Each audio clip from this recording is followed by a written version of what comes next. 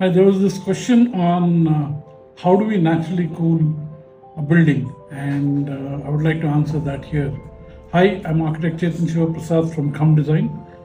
I think we've been designing climate sensitive architecture for the last 25 years now, and are quite sensitive to the way we look at how do we address naturally cooling a building, especially in places in North Karnataka where temperatures shoot up.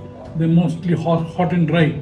We've designed a house in Ilkal, which is basically a hot and dry climate and goes up to almost 42, 43 degrees in summer.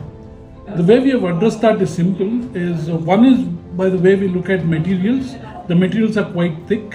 The walls are quite thick. We use stone walls to naturally cool the building down, and that's one way of cooling down the building. The second way is really looking at passively cooling the space. I'll give you a small example that if I keep my hand in front of my mouth and open my wide mouth and blow, I get warm air. You can try this exercise. If I make the opening narrower and blow out, I get a cooler air. So if I can make smaller windows on my walls made out of jalis or things like that, and then allow air to move through that jali walls, enter the space, have a courtyard there, and then enter the house, you naturally bring in much cooler air, even though it's much hotter on the outside. You naturally cool that air in and then bring that into the house. That's the second way of doing it. The third way of doing it is actually using something called the stack effect.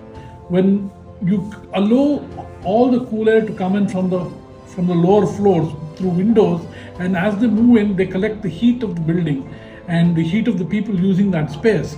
And then because hot air rises up, you have a central double height space which allows air to lift up the building, and then you make it escape near the roof through a skylight or some kind of a wind funnel out there. That's the three ways of really cooling down a building naturally. Hope you enjoyed this.